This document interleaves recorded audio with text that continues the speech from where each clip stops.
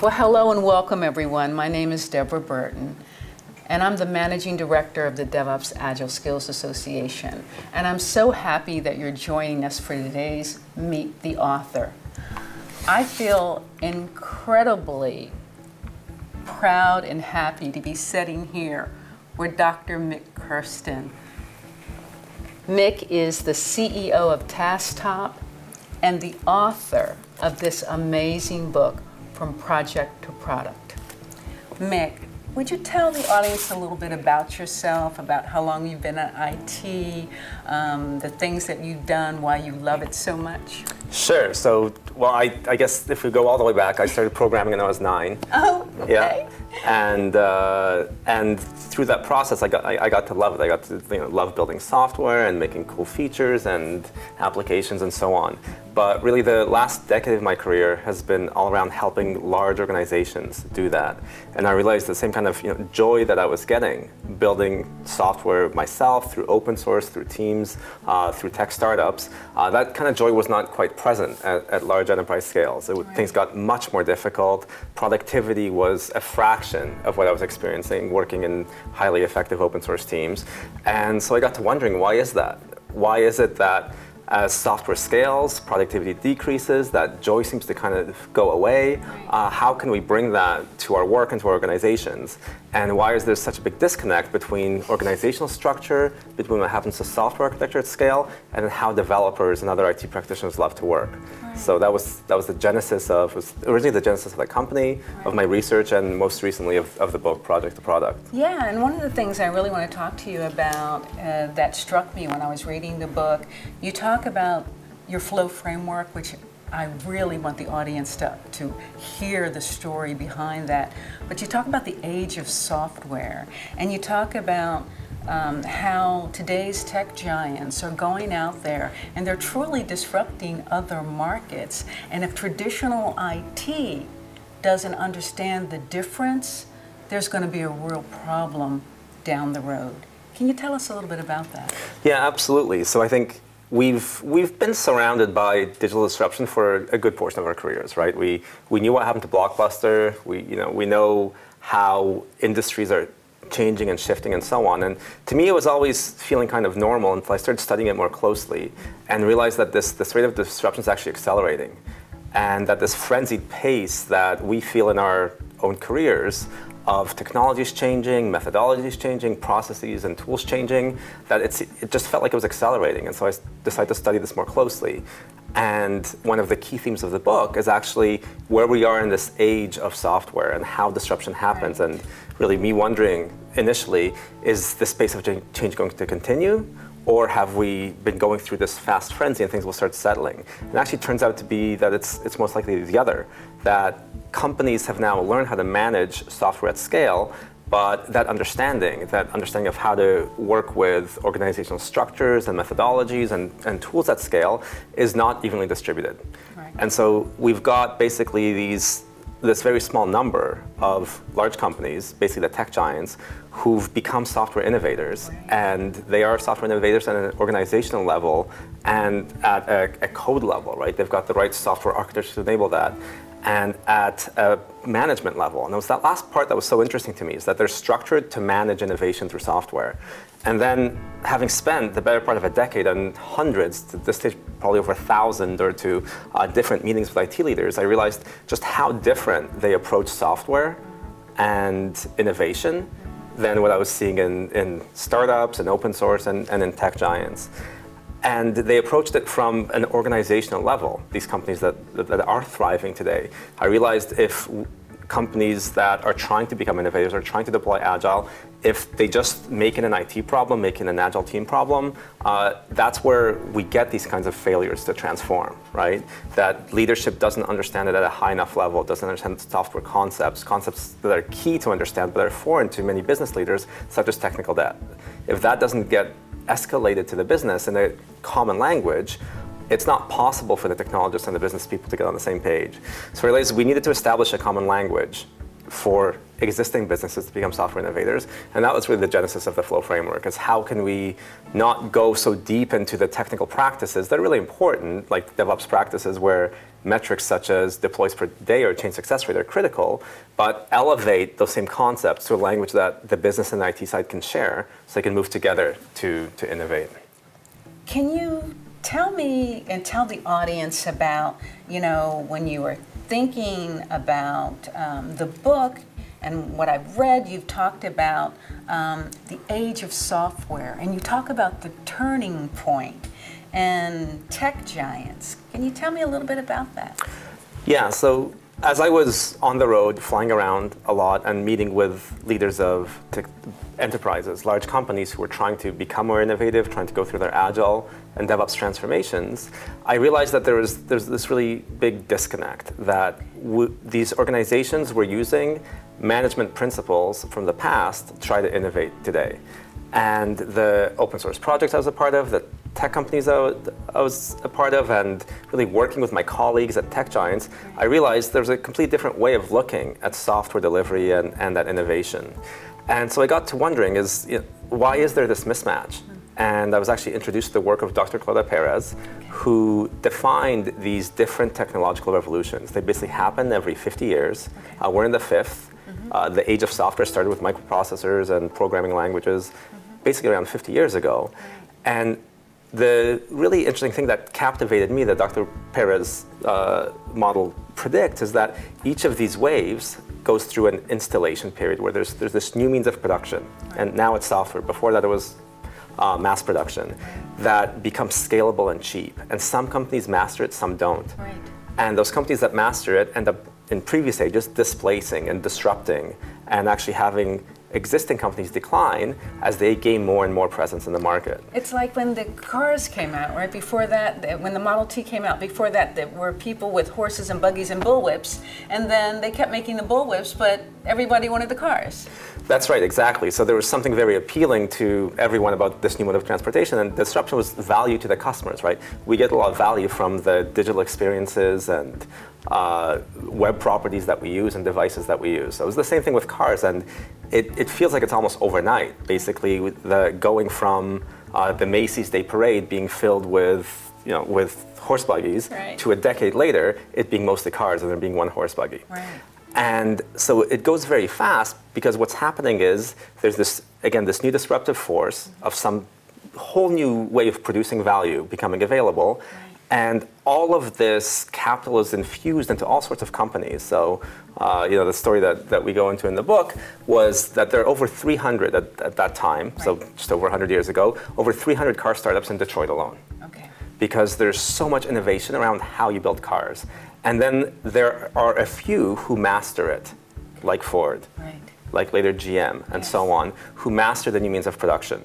And then some of those other startups get wiped out, the entire industries get effectively wiped out and become these niche industries as these new companies rise and gain more and more wealth and production capacity. And so that's exactly what's happening right now in the age of software.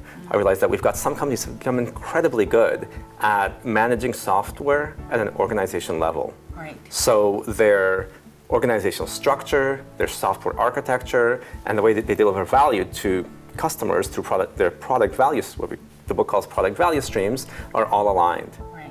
And I realized this was so different than what I was seeing in the companies I was working with, where they're using management methodology from 2 ages ago. From the age of steel, yeah. Project to product. Exactly. Project management, which was created in the age of, basically the age of steel, right, and heavy industries. And they're applying those tailor-risk concepts, those concepts of scientific management where you really treat people as cogs in the machine. They're applying those concepts of trying to be software innovators, where you treat people as replaceable, where you treat people as being able to be allocated to 10 different projects. And it turns out that just doesn't work. And so we've got this today, this basically this environment where organizations are trying to transform, but it's not working, and they don't quite understand why. Leadership doesn't quite understand why it's so hard. And it's amazing because, you know, I travel around the globe meeting with, all types of industries and all types of senior level managers, and they're really stuck right now with trying to not be disrupted and trying to find a way to upskill their people. So is it true that the way you really started writing this book, you were a hardcore coder at Xerox PARC, right? I mean, you loved that. I mean, you started when you were 9 doing this. Suddenly you started to have pain in your hand and you realized you had repetitive stress injury. Yeah, I had RSI, exactly, repetitive stress injury, where I was spending so much time coding because, again, I loved it. I was part of a really vibrant open source project, and we were delivering just what I thought were amazing things in the form of this new programming language we were working on. And my RSI just got worse and worse, to the point where I thought it was going to end my career. And my boss was telling me that I should take some paid time off. Because that happens to coders. Yeah. Well, he had actually seen it end 3 different careers at Xerox PARC. Okay. So he told me that story, freaked me out completely, as you can imagine, because this was the start of my career, right? Of course. And again, I was loving where I was, loving what I was doing. So, and this was back in 2000. Okay. So I started inspecting why it was I was getting the repetitive stress injury. And I realized I was constantly thrashing in what I was doing. I was clicking between different windows and issue trackers. So explain to my audience what thrashing means. This is actually part of the core premise of my PhD thesis work is we sort of have 2 different modes when we're working at the computer. So whether you're a developer, a designer, a tester, really almost any IT practitioner, you're either creating new information and making cool things. Right? That could be a PowerPoint, it could be writing code, or you're thrashing around looking for the information that you need, going between email and your issue tracker and your coding environment and some different tool, and you're just constantly looking for information. I realized that more than half my time was being spent not creating cool things, but thrashing around between windows and applications. And I got to wondering why. Why is that? Right. And then I realized this really fundamental and odd thing is that as our software became more complex and we got more and more users, the value stream, basically what was defining what I would work on next, the next feature, the next defect, the next ticket, and so on, was completely disconnected from my coding activity. And I realized it was this disconnect that was actually causing me the RSI because that was making me click around so much. When I was typing on the keyboard, I was fine. It was when I was mousing around, trying to find the information that I had the problem. And so that to me, said there's something really fundamentally wrong here with either the way that my interaction with the computer is working, or with the way that we've structured work for developers. So then did you ask yourself, if this is happening to me, is it happening to others? Not yet. At that point, I was being selfish and wanted to fix it for myself. I just wanted to program. Yeah. So, I love that. So at first, I didn't ask myself that, and I just looked at fixing my problem. Right. I read in the book you tried to do things with your left hand, right? Oh yeah, no. So I started using my mouse with both hands. That took definitely some adjustment, but that's when I was still a professional researcher and developer. That's when I was still at Xerox PARC. And then it did dawn on me when I started fixing the problem and aligning my work to the value stream. Right. By changing the way the coding tools work, I realized, okay, there's something interesting here. So I actually left industry, decided to research that with my PhD supervisor, and just a woman who's inspired me my whole career, Gail Murphy, and really understand the problem. Like, is there a fundamental problem here, or was this just me? And to do that, Gail's whole approach was to study, to empirically learn about how people work. Right. So I started studying first open source developers and monitoring how they work, and then professional developers who are actually working at professional developers at IBM in Toronto. And it was those studies that blew my mind, that made me realize, okay, there's a much more fundamental problem here than I expected. This is a problem that affects others. Right. And then just to fast forward on that journey, I then realized years later, after we started the company, that this is not just a problem that affects individuals, it's a problem that affects teams. And it turns out it's a problem that affects whole companies. That affects businesses. That affects businesses, because, and that's how, and I want to talk about the flow framework. That's how you begin to see you know, with all of the adopters that are happening, all of the disruptors that are happening in the market, disrupting markets, particularly the big tech companies now, you begin to see that if people are still looking at managing in the old way, because they're missing the whole software piece of the value chain, that is a problem. Exactly. Right? If you're managing software delivery and innovation and the people responsible for that in your organization as a set of projects and activities, you've got it all wrong. Right. If you're managing to the flow of value to your customer and creating and enabling and removing impediments from that flow of value through your managerial activities, then you're on the right track.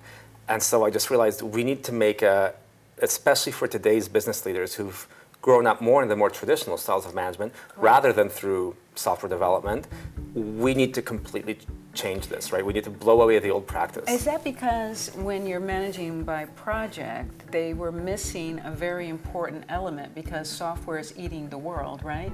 Everything is software driven. I want to talk about your experiences at the BMW Leipzig site. If you don't, if you're not controlling and managing what the software is doing, and that's the beating heart of your business, because I like to think of something that you wrote in the book, that cars are computers on software on wheels. I think I got that right. How did you see that manifesting itself? Right. So I think what I first saw, and this was partly because we were adopting it back in '99 in my first sort of professional programming experience, was lean methodologies, right? Back then it was XP, we were doing XP by the book, Ken Beck's book there, we were doing continuous delivery. So we had a sense of flow and of basic creating, being able to code and then have that code released that same evening to our user community. So I realized early on, like we've learned from a lot of thought leaders in Agile, that there's this notion of manufacturing. Ken Beck in his book, in that original Extreme Programming book, he had the theory of constraints explained in there. So we've long been thinking as an industry that there's something similar between manufacturing and software. And I wanted to understand that better, not just from the book, all the books I'd read around the Toyota production system and all this lean literature, but by seeing it. And that's actually one of the core ideas behind lean is these Gemba walks where you see where work is done. So I said, okay, I really want to see how manufacturing is done and how it's thought of at a business level. And I realized that we have completely missed one of the key concepts of lean manufacturing, how enterprise IT organizations manage software. And that's the fact that it's all based around flow and product value streams and customer pull. Everything. The entire philosophy, the way you measure, the way you manage, the culture is all based around flow. Whereas what I was seeing in enterprise IT, which by the way to me was completely foreign because I've kind of grown up around highly effective open source teams, was everything was managed as activities and costs. So it's not that you don't track costs. Car companies like BMW track costs very carefully, but you track value and you measure value. And so I was seeing this world of enterprise IT where there was no common value metric. I would go to any CIO and say, how do you measure value? And there's no clear answer. Of course, you'll measure company revenue and so on, but how do you measure whether this investment in training your people, this investment in doing some automation around DevOps, this investment in cloud has actually increased the flow of value this week. And that's what I found so interesting in the book, was the fact that, you're talking about the alignment of business and IT, and the whole DevOps movement got started because, you had the siloed waterfall approach of delivering IT services, and then you had the Agile approach, and unfortunately, Agile did a lot of great things, and DevOps stands on the shoulders of Lean and Agile. But when it came to bringing a new product to market, it stopped at the doors of operations, because if you thought that those folks were going to let code be deployed when they were the gatekeepers of the customer relationship and the SLAs. So then I understand why you see some of the tragedies, like you mentioned in the book about Blockbuster and being blockbustered, and companies that were, because of the change, falling behind and not being able to adapt. Yeah, that's right. And I think the main thing I took out of that Leipzig, that BMW plant trip, was there's such a clear way of measuring flow. right? It's how many cars are delivered, were there any interruptions in that delivery, were there any quality problems in the delivery, but it's all around the flow of value, where value is encapsulated in a car. It's just this widget, complex widget of a car with a bunch of software nowadays. So I realized that the only way to really change the managerial discipline is to put in place a way of measuring value at these companies. Because if there's no way of measuring value, how do you know where to invest? How do you know that you need to double down on this particular part of your platform, your shared services, when you're not measuring value? Right. So I really tried to take that away and really make that the core of the flow framework. Is we need a way of measuring value through software value streams, or we will never mature. We will continue measuring costs and activities. And measuring activities is not what our customers perceive. Our customers perceive how much value we deliver to them through features that delight them. Right. So I realized that really needs to be the massive pivot these organizations need to make, is to shift away from tracking activities and these proxy metrics to measuring value. And when you think, to your point, Deborah, of the principles of DevOps, of flow, which is the end-to-end flow from a customer request or something the business needs to running software. Right. We need to track that end-to-end flow. We measure the need to measure that end-to-end flow to get that second principle of DevOps, the feedback, Right. and then the continual learning. Right. So did this set of features actually delight our customers, or is the competitor doing better than we are, and so on? So fundamentally, the whole goal of the flow framework and this whole project-to-product movement is to establish a robust way of measuring the flow of value, of structuring these value streams, and of getting the technology and the business side on the same page. Because we've seen a lot of companies in the last decade of the whole DevOps movement, because DevOps is only 10 years old. It started in 2009. We've seen a lot of companies already fall by the wayside. I mean, the retail sector was really hit in a hard way. And do you think if there was something like the flow framework where the business leaders are really understanding and tracking the whole value stream, what's happening in the software, the things that aren't working, what's happening in the business, and doing prioritization, do you think that could have made a difference for some of these companies that didn't make it? Yeah, I think that's the key question. And really, I was looking at, okay, we've had 2 decades of Agile, Right. and some successes, but also these very large failures again, where I think we're seeing the effects of in some industries, like retail, that we're going to see a lot more effects of going forward. Right. We've had, again, these great practices of DevOps, but I think it's exactly as you put it. Unless you're tracking the end-to-end value stream, your Agile transformation is going to be what we call a local optimization of the value stream. You'll make a whole bunch of developers use Agile tools. You won't know if you're delivering more value because you're not measuring that. You're not measuring the value from your customer's point of view. And so those Agile teams could be bottlenecked on the business throwing requirements over the fence, or analysis taking too long, or taking 6 weeks to get a meeting to get something approved, right? Just the same way we're familiar with bottlenecks of the change approval board or security review, more on as we get closer to operations. So I think, again, all those metrics are important, but if we're only measuring those Agile burn-ups and burn-downs, change success rate, and code commit to code deploy, we're not seeing the business perspective, the customer perspective. Right. So yeah, I think what's been happening in that first decade of Agile, and now in this second decade that we've had of DevOps, is we're measuring just parts of the value stream, and things are not flowing faster end to end. The company will think they need to hire more SREs to make things more stable, site reliability engineers, but does that mean the customer is getting twice as many features so that you're competitive against some startup? Not necessarily. So I think, again, the key thing that we've been missing, and the key thing for this next decade for companies to thrive, is to be able to manage and measure end-to-end value streams. Right.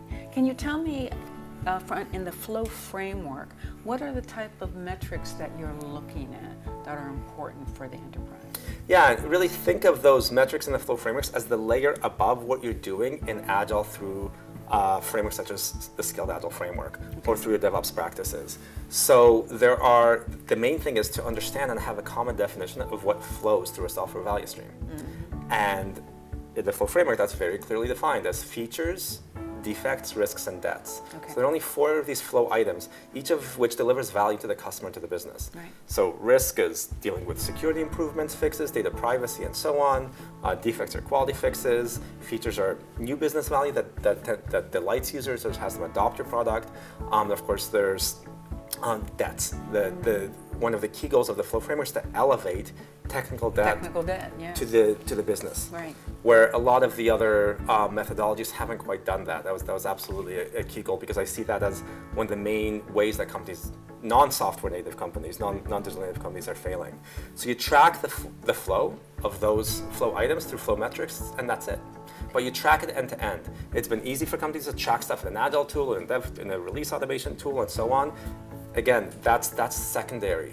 These things need to be tracked at an end-to-end value stream level, all the way from business idea or planning or OKR tool or customer ticket or incident, all the way to software being updated and changed. Great. What I really love is you talk about your epiphanies, what got you there. Because I think the strength and power of this book is it's your journey. And I think when people read your journey, they'll get it. And I know that a lot of C-levels are truly struggling today with what to do. And having read the book and said in your presentation yesterday, I really get it, why you need something like the flow framework that allows you not to throw more people at the problem, right, but to have a team of people that are working together, solving the issues as they come out, so that you can pivot your strategy and lead your teams to successfully transforming. Yeah, exactly. And I think that was really my experience, in the same way as at the start of my career, those initial epiphanies. The first one was about me and fixing how I was connected as a developer to the value stream. The second one was more about empathizing with other developers and with teams. That third one, in terms of how these big picture value streams look, was really my empathizing with IT leaders, because they're, of course, trying to do the right things. They want to be innovative. They've heard a million disruption stories, right, from a million different consultants. Yes. But they've got the wrong tools. There's something wrong with the tool set that they're using in terms of their management. And interestingly, I was realizing that the technologists in these companies, they kind of have the right tools, right? The DevOps practices work, right? The Agile practices work. There's nothing fundamentally wrong with those. There's just something missing at this end-to-end business level notion of value streams, where they're not defined, right? No one can actually go find them anywhere. They're not, either maybe they're on a PowerPoint, maybe they ended up on a whiteboard when an enterprise architect took a break from his day job to try to look at what was going on. But these things are not explicit. So what I realized is, again, we need to build on those practices. We need to build on what technologists have already been establishing in these organizations, but we need to get the tools to the business side. And again, create this common language of how you create, measure, and manage software value streams. Because it's, I was realizing that this is not the people I've been meeting with. They tend to be extremely smart people. Of course, they're in these roles because they see a path for the organization to move forward. But the moment they get sucked into these vortex of metrics and talking about story points and so on, you're down a rat hole, right? We need a new model. We need, again, this organizational shift to product value streams at the business level, not at the technical practice level. And I think one of the things that struck me so much when you were talking about the turning point and the fact that, the adoption rate is happening much faster for digital business models. And that has to do, and you talk about it in the book, and I talk about it a lot as well, is that what's driving this are folks like you and me. We're consumers. We like the ease of use. We like always on, always available. And if companies, particularly traditional IT, is taking a little too long to do it, we'll find somebody that can do it. I think that's one of the big threats. That is, and I think that's exactly it with each of these waves of disruption, right? It didn't take long for consumers to switch from horse buggies to cars, because again, there's such a difference here. And we know how fickle consumers are, where, take a financial organization, if they can set up an account in minutes and their friend told them they could, rather than having 2 days of some approval, they'll do it. Right. So now what's so interesting about that is that it's actually possible then for consumers to switch off an offering from a tech giant if the other companies can become innovative, right? Because in the end, I think we all want to see the industry go is to have this kind of diversity of different companies who are software innovators. Absolutely. Right? Not just these Silicon Valley based tech giants, now some of those in China as well, but all sorts of companies competing and innovating in a thriving economy.